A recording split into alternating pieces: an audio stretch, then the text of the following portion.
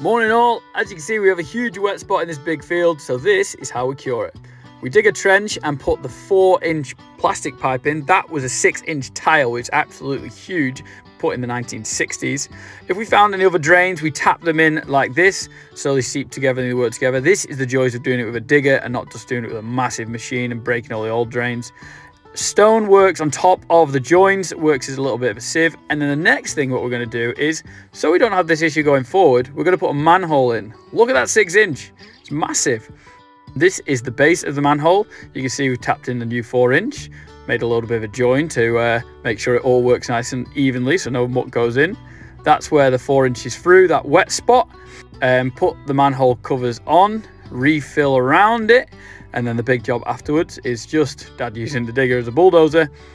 Job's a good one, just needs reseeding, harrowing in.